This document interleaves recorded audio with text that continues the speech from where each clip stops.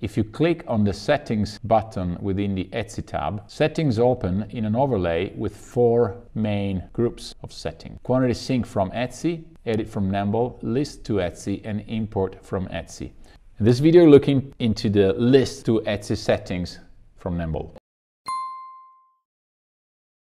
Etsy requires you to declare who made the product actually being listed on Etsy, and you can pick between the fact that you did it, or somebody of your team, of your store, of your company made it, or somebody else did. You may be aware, you should be aware, that you can list on Etsy only products which are self-made, and products which, if not self-made, are either components of other products or instruments, tools useful to build products to be sold. So you have to watch out here, because if you just declare the wrong thing, your listing will not be accepted. And of course, you have to declare the truth. Second is when the listing was made. Etsy accepts also vintage listings, and vintage is anything which is older than 20 years according to current Etsy rules. You may choose here to publish your listing as active or as a draft.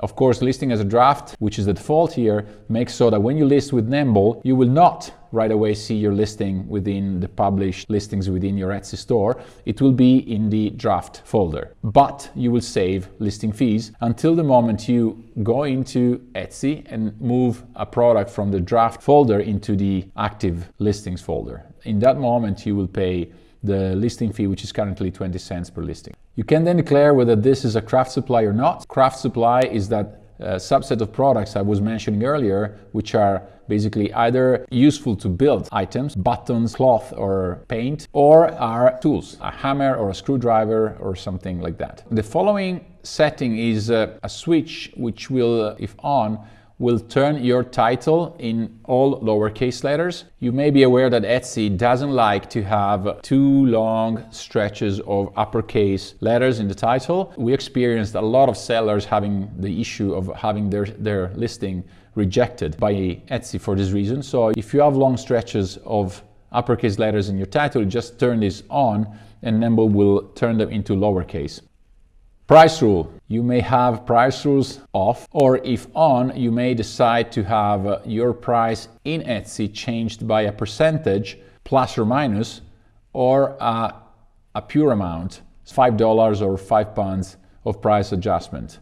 And then you can have automatic rounding on or off. Automatic rounding will round your prices to the nearest 0.99 cents price. You can then limit the listing quantity. So if it's off, you see nothing. If it's on, you may decide to have a maximum number of items in Etsy. This was designed so because Etsy actually accepts up to 999 pieces per each product. And so many sellers coming from places like Shopify or eBay had their listings in error for this reason. So if you have an error because you have too much stock for a given SKU code, just set 999 and Nembol will actually remember the correct quantity within Nembol, but list a limited amount to Etsy for the sake of avoiding the error.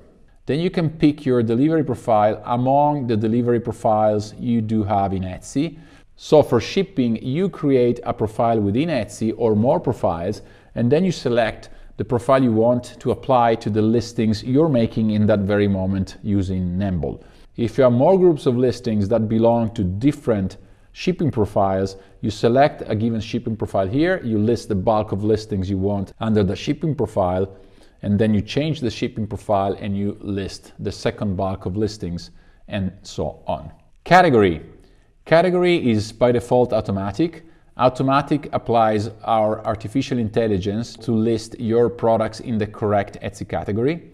This works pretty well. It takes keywords from your title, or better still, it takes keywords from the category field in your Nembol product card, so that if you import, for instance, from eBay, Nembol will get the eBay category, have it in the category field, and use those keywords to feed the artificial intelligence, which will then define your Etsy category. If you have thousands of products, that's the way to go. Otherwise, here you can see I have 5 categories. These are the 5 most frequently used categories among my latest 200 Etsy listings, so that you can actually use a manual association between a bulk of listings and a specific category.